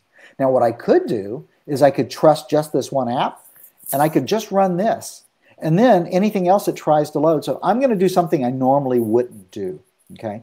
I'm not going to trust the cert because I don't know what's going on. I'm going to say, hey, I'm going to trust the app, and I'm going to leave some comments here. First thing I'm going to do is I'm going to go over to, well, actually, it says that this installer is malicious. I'm really being kind of stupid, but this is a Windows 8.1 machine. It probably is time for me to reload it anyway. So let's just see what happens.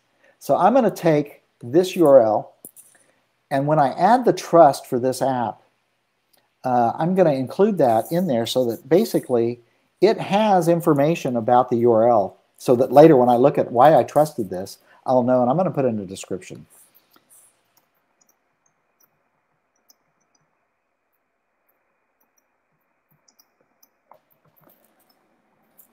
All right, so this is something that's like one of those things that you don't want to do.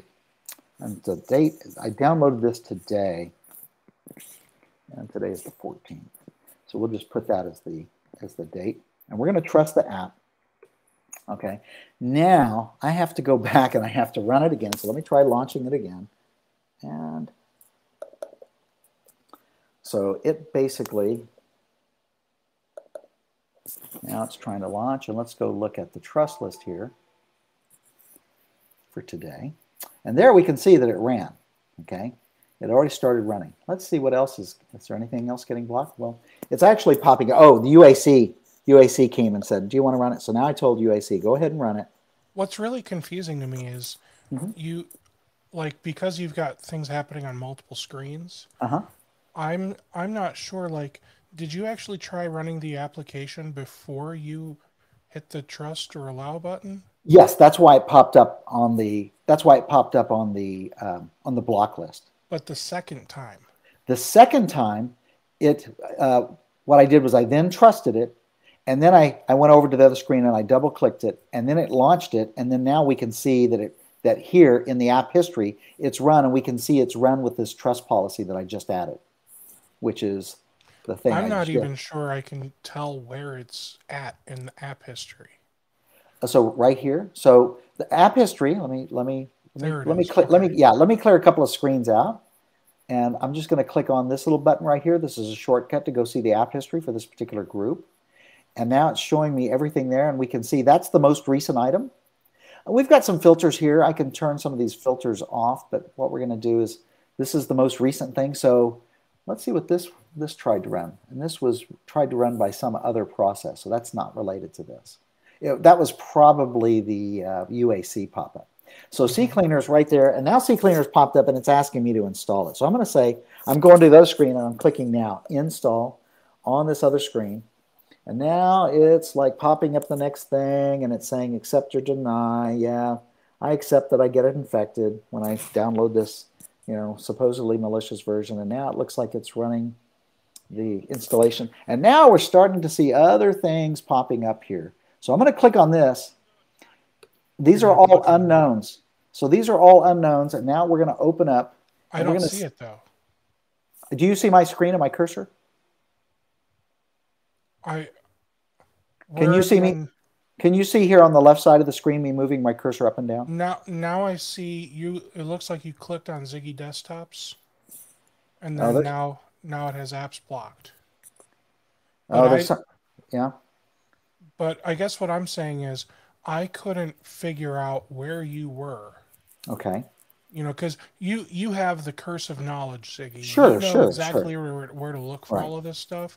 And for me, I see a wall of text. Okay, so let's close everything down. Let's go through the process again. Let's just dumb all this down to where we don't have all this stuff on here.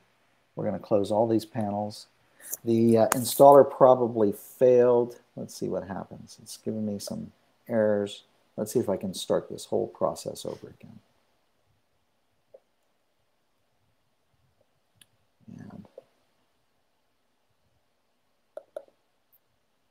All right, so CCleaner's popping up. We're going to get UAC. We've already trusted this one. I'll tell you what. I'm going to go back. I'm going to clear the trust for CCleaner. And so I'm just going to distrust it right there. That was that quick, okay? And then I'm going to go back over here, and I'm going to, let's see. I'm going to try to run CCleaner again, and we'll go walk very slowly step by step, so that way your audience can see what's actually going on.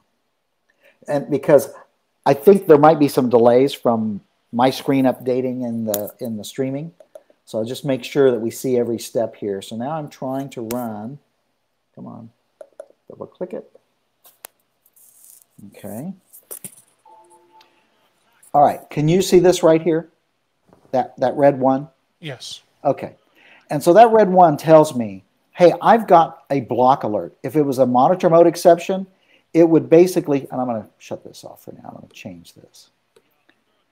So basically, if it was a monitor mode exception, it would show up with a yellow one, meaning it's a warning, but it's not as bad. And so what I'm going to do now is I'm going to click on this red one, and it's going to take me to the subgroup that has this particular issue, and it's going to open the blocked apps panel for me. Okay, and so right now over here, it opened the blocked apps panel. Now I'm going to clear off. These were the other events that took place. I'm just going to clear them off so they're not confusing us. So this is the CCleaner installer right there, and I can see it's got Puriform. And if I scroll this up here, you can see I've got some buttons on here where I can trust the cert, I can trust the app, I can trust the app and its children. Let's say I'm going to run this. Maybe I want to trust it as an installer. I don't want to do this in this case because I think that there's some malware mixed in here somewhere. And I want to see what it's going to try to do afterwards. I could trust this as a trusted child, meaning I could say, well, who launched it, right? Well, Explorer launched it. Well, let me just go auto trust all the children of Explorer. So I'm going to go do that. And I'm going to say, yep, I'm going to do that. I'm going to go click, and it's going to go, uh-oh, Explorer's on the no-fly list. It's not allowed to trust any children, right? So we're not going to allow Explorer to launch off a trusted child like this. But in this case, because I want CCleaner, I want the installer to run because I want to see what other junk's underneath, right? And I don't really care about this endpoint. I don't have any valuable data on there. I'm going to go ahead and trust it. And by clicking this button here, it gives me a little app window. Can you see this? Yes. And so I'm going to, earlier what happened was I had found that this, I want the URL from this. I want to save that URL here in the URL on when I save this app. I want to be able to come back and say, well, why should I trust this or not? And I'm going to actually put it in the description here. And I don't know that's no malware, but added to see other events, other app, let's call them elements during install of CCleaner. And then the version, I'm going to just put in the date here today. I'm going to make it 2020. How about if I do it right? 2021-07- today is the 14th. There we go. And so by clicking this button here now, I'm just going to save this as a trusted app. It doesn't push it anywhere. It just puts it in the database. And so now I can see that I've got this trusted app. I could have also marked it as malware, but now I've trusted it. And so now the next time that my other computer, this little tablet, next time it tries to run this, it's going to check in. And I'm going to go look at my run history here. I'm going to go clear my run history very quickly. I'm just going to archive it. We never delete anything. So I'm going to clear that history. And it's just confirming that's what I want to do. And this machine has a lot of history. There it is. It's all clear. And so now when we come back later, we're going to have less information on the screen to see what's going on. And so now I'm going to try to run the installer one more time on this tablet. And there we go. UAC popped up. And now I'm going to say run. And so now it's loading the installer, which is some kind of an install shield type app, which what we expect. And it's asking me, do I want to install? And I say, yes, I want to become infected, please. And now it's asking me, yeah, I accept. I click the accept statement, and now it's doing the installation. And so now what's going to happen? Oh, I had set my timer back. I'm going to set it to a higher frequency. And so now we see that 3 events have occurred since we last, three unknowns. And so I have a couple of different things. If I just click on this, let me go set that up there. If I just click on this 3, it's gonna open up the window of where those events are. So I might have, let's say, 20 different subgroups I'm monitoring. And I get an event for a blocked app on one of them. All I have to do is click on the red link, and it's going to take me to the subgroup, and it's going to show me those 3 events right here. And so there's those 3 events that got blocked. Now, 2 of them are known by VirusTotal. One of them is not known by VirusTotal yet, and now it is known. And so I can go look at these on VirusTotal, and I can see, hey, what's going on here? Is this something I should be worried about? Should I trust these? Do I want to? And this is one of those things where, there are some things this is the crowdsource IDS rules. You have to be logged in to VirusTotal, and they have free accounts. I encourage every MSP to have a free account because it's a great tool. Their graphing tool is really cool. This is basically Google's cybersecurity antivirus graphing tool, which shows the relationships between different modules and stuff like that. So this is very, very interesting, the kinds of detail that it gives you. It takes a little while sometimes for it to load all this up, and we can see how many of these other apps. The red ones are the ones that have some kind of, so here's one that's so this file is related to a file that has had 9 antivirus engines flag it as bad already. And so the purpose for this tool is to help us to make decisions about should we trust this or not. But that's how you can see files. Let's go find something that's really bad that happened. Or one that, I have another example here. Let's go to groups I manage. And for Cyber Guy, he's got there's a specific instance where we have a golf instructor had some problems on his machine. And we're going to go back and we're going to look at his blocked apps back, I think it was last month sometime. And so this is something that these are 2 scripts that just got blocked the other day, or they were blocked back in the middle of June. But I'm going to go look at some of the archived events because I want to see some more interesting detail. And one of these events was a thing called Annotate. And what's really cool about this annotator software is it allows the golf instructor, he's got a lab set up where a guy can go in and take a golf swing, and it basically does this 3D recording of the guy's golf swing, and then he uses the annotator to draw on this video presentation. And he can say, like, here's a line you need to stay in, and this is what you're doing wrong, and then he can use that over and over again. When I saw this golf annotator for this particular client, is like, something's not right here. Let's just kind of resync on VirusTotal, see if anything's changed there. And so when I click on it, I can see it's not signed. It's basically, I can see who the user is. I'm going to go over here let's go to VirusTotal. And so what we found was this software was showing in the crowdsource Sigma rules. The other day, it was showing some really, here it is. It's showing in here, it's kind of hard to read, that it's a Chinese remote access Trojan. It has a match for that. It has 265 other high matches that are coming out of these rule sets. And so I contacted the vendor of the software, and I says, hey, let's look at Joe Sandbox on this file. I said, I think there might be something wrong with your software. This was back in June. So Joe Sandbox says, well, it's clean. Remember, you should never say a file is clean because something's not found. It should be unknown or not found. And so we can see here that this particular file, it has some indicators. When we go down into the minor attack vector, we can see the virtualization sandbox evasion is going on.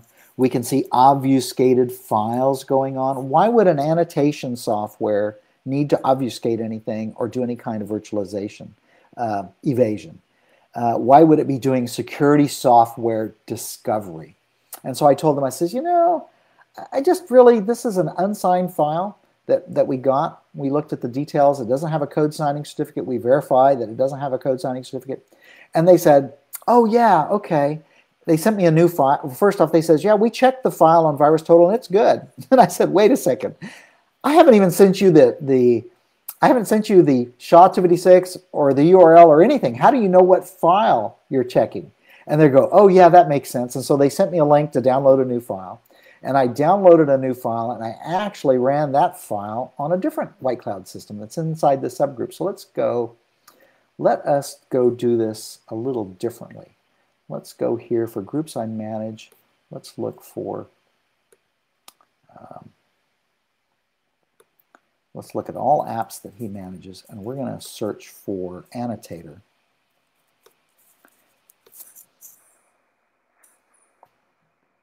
I don't even have to, it uses regular expressions, and so I'm going to go all the way back into the June time frame. And we can see that there's two different versions of this file. One that ran on the golf instructors, and the other one ran on one of my test systems.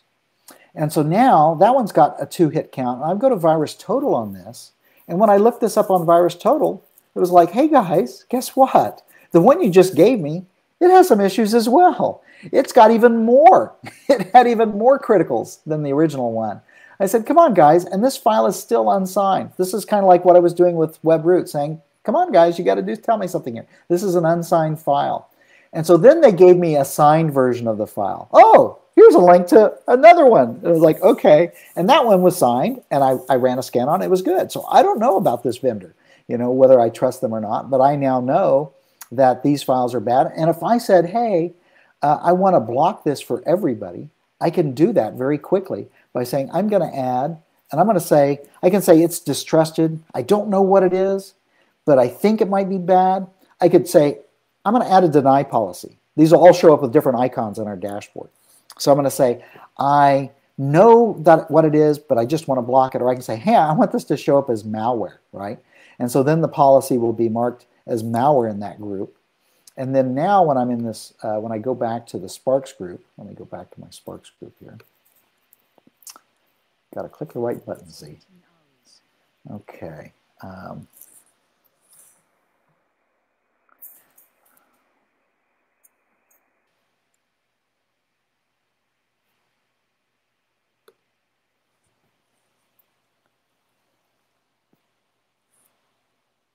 It was easier when I had it up there on the screen. Give me 1 second. So I have to pick on you right now. You do. It's a valid complaint. I have no problem with that. So, well, do you even know what I'm going to say? Yeah, you're going to say it's really hard to find this. Yeah. It's so hard that the CEO of the company can't even find things. It is. Well, actually, what I'm trying to do is not, there's an easy shortcut, but the shortcut has a lot of other information that I was trying to hide. I didn't want you guys to see all the other groups that I have, which are some real people. But over here, for instance, you've got annotator. And so now notice that I've added that, and I added it today. But that's why we're doing the other dashboard, is to get away from this and to make it easier to find. And we're actually adding a search field here that you'll be able to search by a host name, by the host nickname, the subgroup, a URL, a name, and find all kinds of things directly from one search field. Because a lot of times you're in a hurry to get somewhere and you don't want to have to do 3 or 4 clicks to get somewhere. But essentially what I was able to do was I was able to add this as a policy, for that's going to block here in this particular Sparks group. And I could have, when I added the trust for this, I could have also added it to any other group. In fact, right now I can copy this policy and I can say, you know what? This is something that I really need to mark as malware for everybody. And I'm going to go to the very top of the inheritance tree, and I'm going to mark it as malware for every one of my users. And so now by doing that, I've now marked this. And now when I go as Cyber Guy, and I say, let's go back to the very top of my list, I can see here now that there's now this new annotator that I just added at the very top of my inheritance tree. And every endpoint in the inheritance tree is going to block this particular file. And so that's what's really useful about our inheritance structure, is it makes it really easy. You can trust something at one point. You can trust an admin at a point in the inheritance tree. And it flows all the way down until you get to the point where you distrust something in the inheritance tree. And once again, it's a new concept. It's not something that people are used to thinking about or trusting. And so that's part of, I think, why it can be a little difficult for people at first, but it is a lot like swimming. Swimming looks really scary until you figure out that, you know what, I can get in the pool and I can stand up. I can wade in. So White Cloud Security makes it easy for you to wade in the pool. You have to install it first. You have to put that wading pool in your backyard before you can actually try it. And so I encourage people to try a pilot of White Cloud Security. And our team members will walk you through it, help you to do things. We give as much free training as you need, unless you're a government entity that pays for training. That qualifier was there for one of my sales guys. I like it. All right, let's go ahead and turn our cameras back on. Okay. And if you could disable your share. I can if I can find it. There it is. And now let me see if I can find this. There we go. And now I found where I'm at. Let me see if I can turn myself back on. There we go. Thank you so much for your time today, Steve, and for all of your MSPs who've joined us. Absolutely. I've learned a lot about how not only your tool runs, but how other tools run. And that's not to say anything negative about them, but I mean, it's just neat to understand how, how stuff works. Transparency is really important in cybersecurity. We should understand what a tool does and what it doesn't do. So when we do technical deep dives with people, we explain exactly what happens, because if you understand it and understand how simple our mechanism is inside the cloud, then you go, okay, I get that. And that's why it can protect a Docker container, or it can protect a Linux system, or protect a Windows system, okay, and how it does it. And then you have a sense of understanding, rather than being there's been a lot of machine learning and AI systems that are black boxes that have 500 indicators, and we have no idea how those things get weighted together. And I took artificial intelligence classes in college, and some of that stuff can be very nebulous.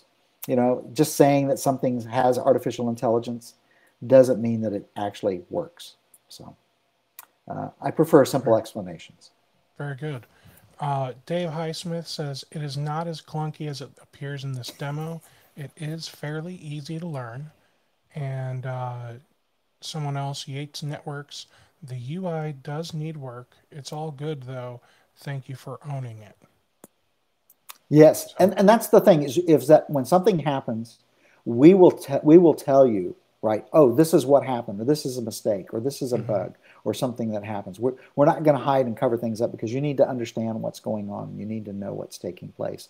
And I think if you talk to our MSPs, they will. I've had them tell me time and time again how great our support is. I was a national service manager for a small process control company back in the 70s and 80s. And for me, how you treat customers and how you take care of them is what really makes a business run. We don't spend money on marketing. We don't spend like all these ad campaigns, because I would rather grow organically through word of mouth, because people will tell other people when you work. And I don't believe in trying to turn our product into a fad. That's not what I want. I want people who have a problem to try it and say, oh, it works for me, or to give me negative feedback and say, oh, that didn't work, or that's not what I was looking for. Well, very good.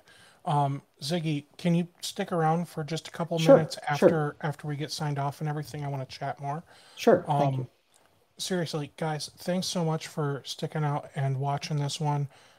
I hope you guys learned something about not just white cloud security, but about whitelisting and the importance of doing it. Because we're at a place where this is not a want, it's a need. Yeah. So thank you, Ziggy, for coming on and doing this. Thank you, everyone, for watching. And we're going to get going.